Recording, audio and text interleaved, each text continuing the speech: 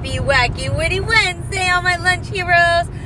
Today I am driving far away from home to be at this awesome conference where I am speaking. I mean, it's going to be so much fun to see all my sisters and brothers far north. And so I wanted to show you how beautiful the drive is. It almost reminds me of Hawaii, but then you know what? It's still storming, so I'm going through a lot of rain. And you know what? I don't care though, because rain, what am I, made of snowflake?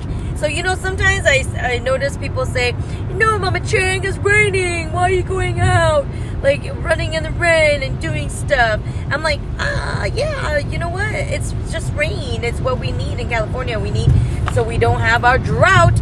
And so, you know, sometimes you just put on your galoshes, put on your rain clothes, and walk out and enjoy the rain, because that is a part of being alive, and you get to experience all that. And I don't know about you, but I love walking and running in the rain. I think it's super fun, super cool. So don't let things deter you from the things that you want to do. You know what I mean? Like, just because, what, a little bad weather like that,